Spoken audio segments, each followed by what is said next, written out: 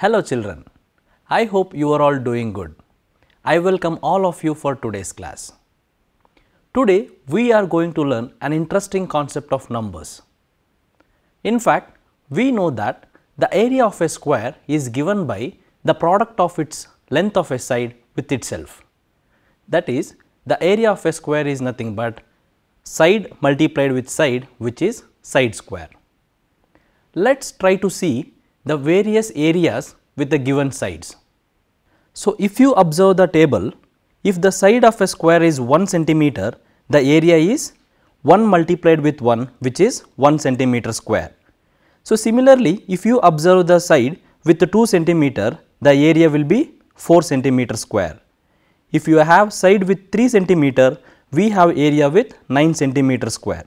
And so, in general, we can observe that if a side of a square is a centimeter, its area will be product of a with itself, that is nothing but a square, we can say. Students, if we observe all these numbers 1, 4, 9, 16, we can observe that all these numbers could be written as product of the same number. That is, if you observe 1, we can write it as 1 multiplied with 1. If you observe 4, we can write it as 2 multiplied with 2. If you observe 9, we can write it as 3 multiplied with 3. So, all these numbers such as 1, 4, 9, 16, 25 and so on, we call these numbers as the square numbers. In fact, we can also call it as the perfect squares. In general, if we have a natural number, say m, if we can write this m as product of n with itself, that is, if we can write m is equal to n multiplied with n, that is equal to n square, then we say that this m is a square number.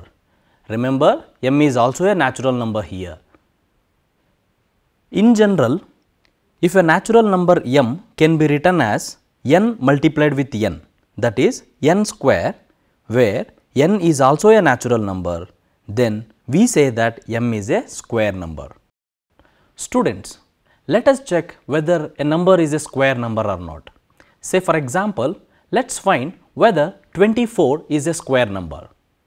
Well, we all know that we can write 4 square, that is 4 multiplied with 4 is 16. And then what is the next square? We will go with the product of 5 with itself, that is 5 multiplied with 5 is equal to 25. So, we observed that 4 square is 16 and 5 square is 25. So, we can easily say that the 24 lies between 16 and 25. But do we have a number between 4 and 5 whose square is 24? It is not possible, because there is no integer present between 4 and 5. So, by this we can say that 24 is not a square number. Students, we have seen what are square numbers. Now, let us try to observe some of the properties related to these square numbers. Students, let us try to observe the squares of starting from 1 to 20. Observing the squares, let us try to identify some of the properties. Students, if you observe this table, we have a column containing all the numbers and the other column containing their squares. Look at the number 1. If the number is 1, its square is 1. If you have a number 2, its square is 2 multiplied with 2, which is 4. When the number is 3, its square is given by 3 multiplied with 3, which is 9. If we have a number 4, their square is 16. If the number is 5, multiplied 5 with 5, so we get 5 times 5, which is 25. Students, we can also try to proceed after 20. Say you take 21, multiply 21 with 21 and check what is its product. So, like this we can proceed to get all the squares of the given numbers.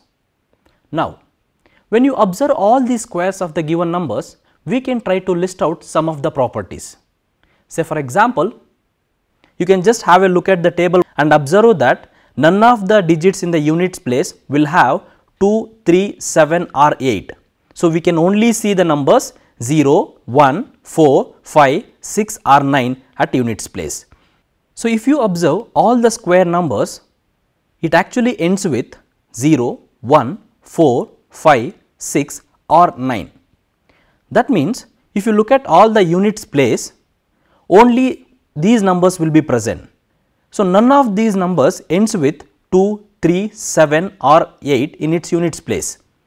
So, this is the first property which we can say what numbers are possible in the units place and which are the digits which are not possible in the units place. So, if you observe the right column where we have the numbers such as 1, 9, 11, 19, 21. So, we observe that all these numbers have 1 or 9 in its units place, isn't it? Well, if you look at their squares which are on the left column, we see that all these squares have 1 in their units place. Look at there, we have square of 1 is 1, square of 9 is 81, square of 11 is 121. So, we see that whenever a number have 1 or 9 in its units place, its square number will end up with 1 in its units place. Well students, by now we have seen two properties.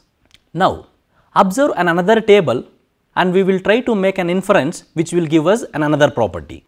If we observe this table, we have the table which are containing the squares and the numbers. If you observe the right column, we have the numbers such as 4, 6, 14, 16. From this we can make a note that all these numbers ends with either 4 or 6 in their units place. Now, proceed to their squares which are on the left column. The square of 4 is 16, the square of 6 is 36, the square of 14 is 196, the square of 16 is 256. We can see that whenever a square number ends with 6, then the number for which it is a square number will either have 4 or 6 in its units place. Students, by now we have seen three properties. Now, let us try to observe few more. Whenever a number ended with 1 0, how does its square number ends with? Let us find it out. Say for example, when we take a number 10, what is its square? Its square is 10 multiplied with 10, which is equal to 100. So, we observe that 10 have 0 in its units place, but observe 100, we ended up with 2 zeros. Both units place and tens place ended up with zeros. So, when we have 1 0 in its units place in the number, its square ended up with 2 zeros. Let us check one more example. Take a number 20. 20 ended up with 0 in its units place. Look at its square, which is 20 multiplied with 20, we get the product 400. And again it ended up with 0 in its units place, and in fact even in the tens place we see the 0. So, we had 1 0 in 20, but when you come to the square we had 400 where we ended up with 2 zeros. So, this is one property where we say that whenever a number have 1 0 in its units place, its square number will end up with 0 in its units place. In fact, it ended up with 2 zeros. Now, let us observe one more property. How about 5? When we have a number which is ended up with 5, how does its square number ends up with? Let us check it out.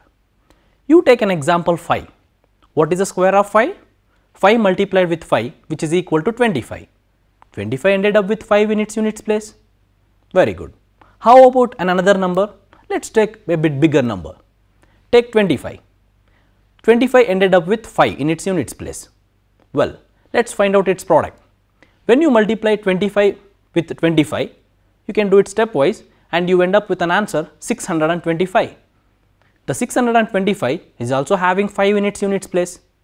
So, we can say that whenever a number ends with 5 in its units place, its square will always end up with 5 in its units place. So, by this we have seen the 5 properties of a square numbers. Students, let us revise all these 5 properties once.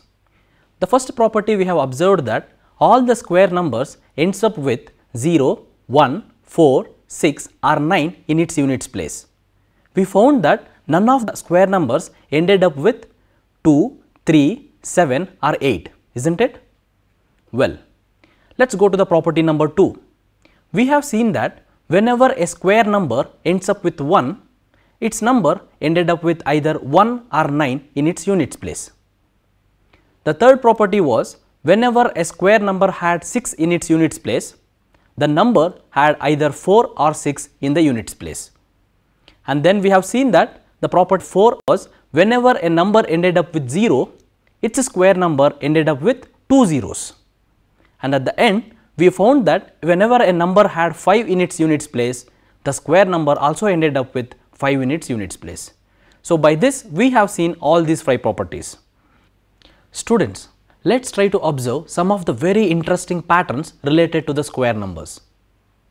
Firstly, we all know what are triangular numbers, isn't it? So, those numbers which can be arranged into triangles are called triangular numbers. Let us try to look at some of the examples. If you look at the given figures, we have numbers 1, 3, 6, 10. So, we could arrange all these numbers in terms of a triangle. So, these are some of the examples for the triangular numbers. Now, how does these triangular numbers are related to square numbers? Well, that is a pattern that we are going to find now. Whenever you take two consecutive triangular numbers and when you add them, try to observe what we will get. Suppose, which are the first two triangular numbers? We have 1 and 3. When you add these two triangular numbers, 1 plus 3 is equal to 4. But we know that 4 is nothing but 2 square. 4 is a square number. Let us try to observe the next two consecutive triangular numbers. We have the numbers 3 and 6.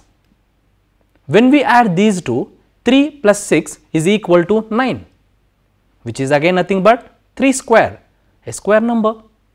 So, like this, whenever you take two consecutive triangular numbers and when you add them, we always end up with a square number. So, that is the first pattern we can observe adding up of a triangular numbers. So, a sum of two consecutive triangular numbers will give us a square number. Well, now let us try to go on to the next pattern, but this time let us try to observe the numbers which are present between the squares of two consecutive numbers. Students, let us try to observe the squares of the consecutive numbers. Look at that. So, we see in the figure that 1, which is nothing but 1 square. After 1, we have the numbers 2, 3 and 4, but we know that 4 is nothing but 2 square. And then after 4, we have 5, 6, 7, 8 and then comes 9, which is our 3 square. So, similarly, you proceed on, we get 10, 11, 12, 13, 14, 15, then comes the next square number which is 16, which is nothing but 4 square. Now, let us try to observe the numbers present between two consecutive square numbers. Our first square number was 1 and the second square number was 4. What are the numbers present between these two? Yes, they are 2 and 3. So, we can say that between 1 square and 2 square, that means between 1 and 4 there are two non-square numbers. But remember, we can write this 2 as 2 square minus 1 square and this subtracted with 1, because 2 square is 4, 1 square is 1. So, 4 minus 1 is 3 and then 3 minus 1 is equal to 2. So, we can write 2 is equal to 2 square minus 1 square minus 1. Now, let us try to take the next two consecutive square numbers, which are they? 4 and 9. And between these two square numbers, observe how many other non-square numbers are there? We have 5, 6, 7, 8. Totally, we have 4 non-square numbers. And then observe here, we can write 4 as 3 square minus 2 square, that is 9 minus 4, we get 5, minus 1 is equal to 4. So, we can write this 4 as 3 square minus 2 square minus 1. Remember the pattern that we are writing. Whenever we have a square number, say 4, we are reducing it by 1 and taking the squares of that number and then a number less than that. Let us try to observe one more example. The next consecutive square numbers are 9 and 16, that is nothing but 3 square and 4 square. Between 3 square and 4 square, we have these non-square numbers 10, 11, 12, 13, 14, 15, which are totally 6 in number, and we can write this 6 as 4 square minus 3 square minus 1. So, like this you can try to observe that whenever you take a numbers which are present between two square numbers, we can always try to represent it in the following way.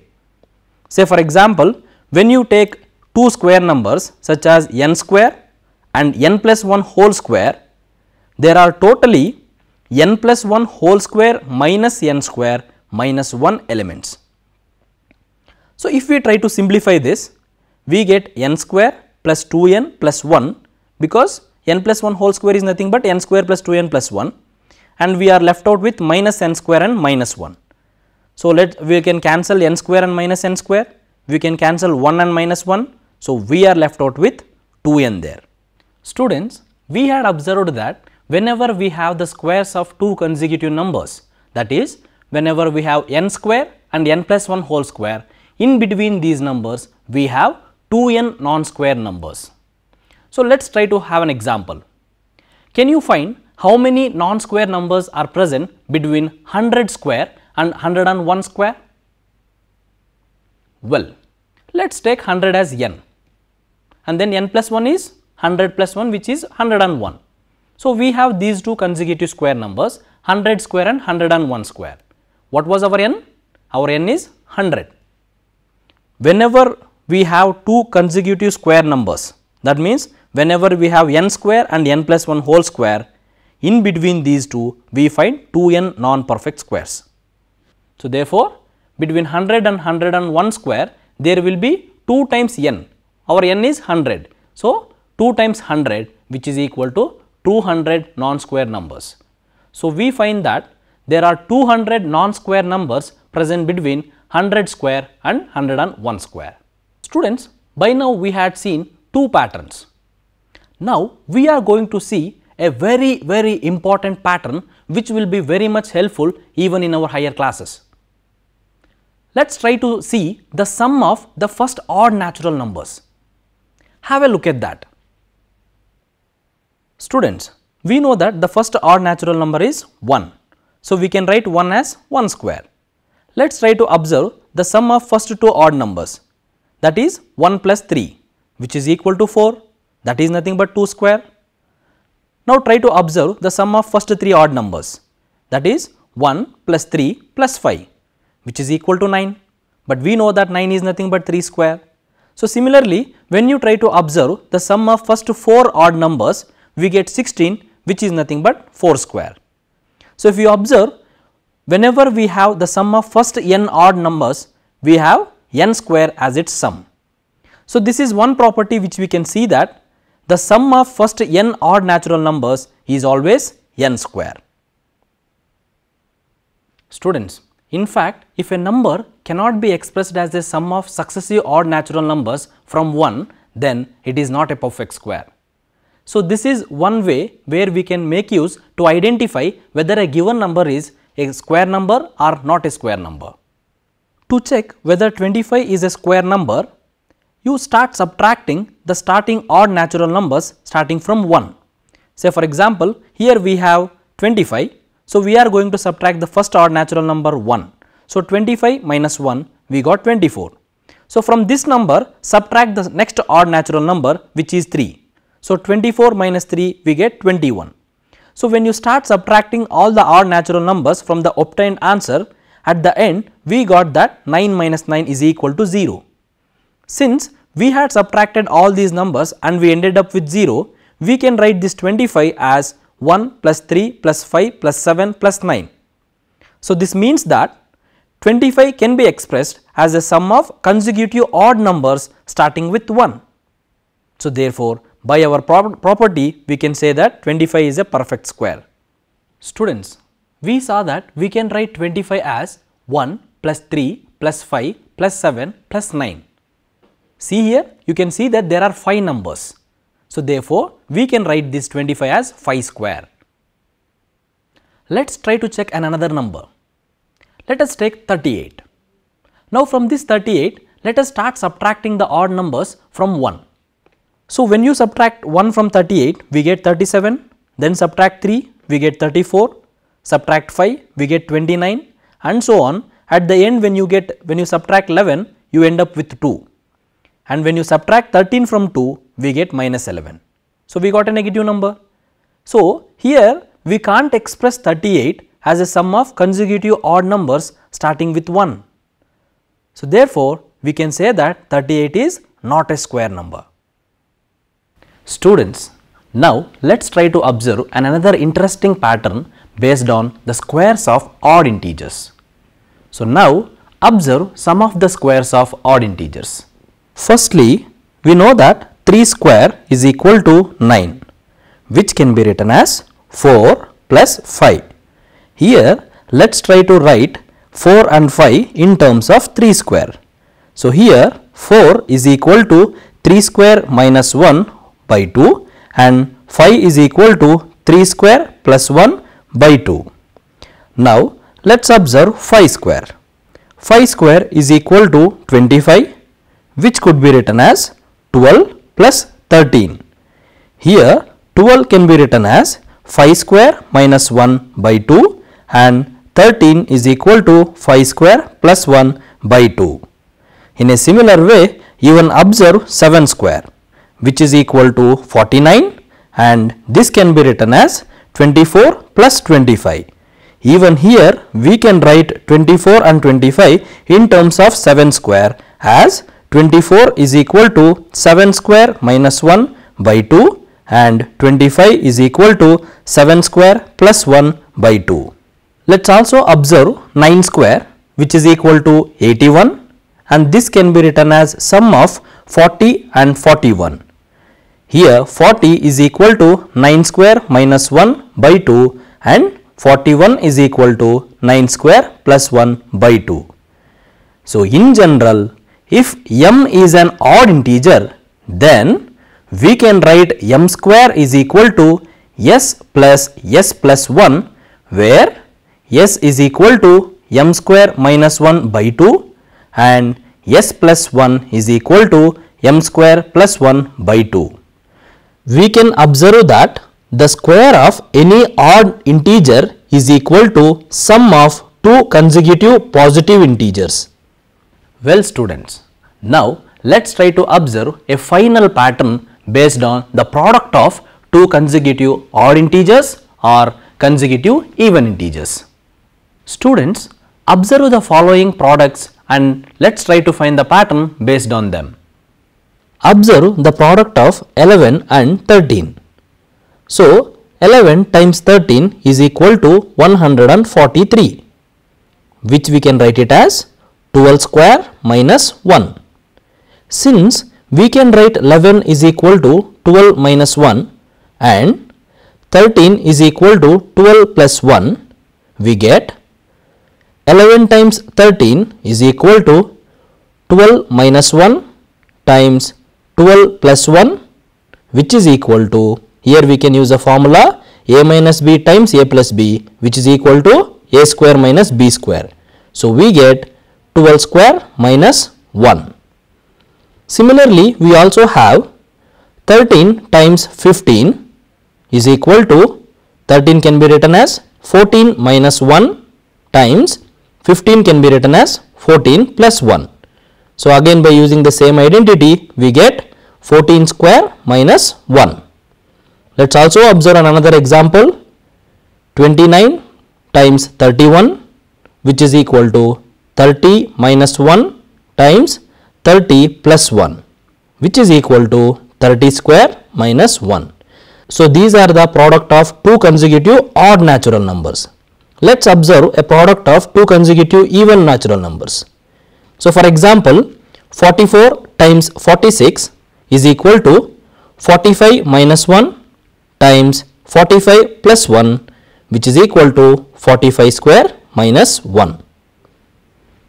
Students, in general, whenever we have the product a plus 1 times a minus 1, that will be always equal to a square minus 1. Observe, here both a plus 1 and a minus 1 will either be odd integers or will be either even integers, because the difference between these two numbers is 2. Students, finally we will observe one of a very interesting pattern. 1 square is equal to 1. So 11 square is equal to 121.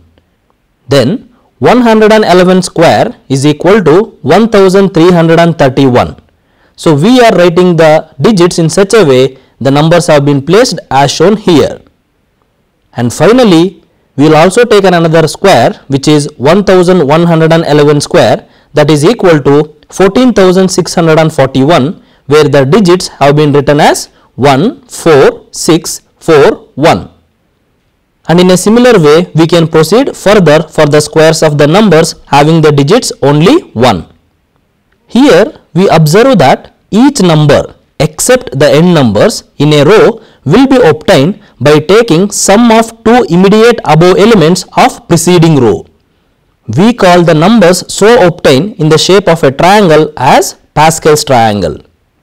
Students, thus we found various patterns related to square numbers. So here we end the class. Before we wind up, let's try to recollect what all things we had learned today. We started our class with the definition of square number and then moved on to the properties of square numbers. We have also learned various patterns related to square numbers. But wait, we need to answer a question, that is, how do we find a square of a given number? Well, we will answer this question in our next class. Hope you had enjoyed the class. Have a good day. Thank you.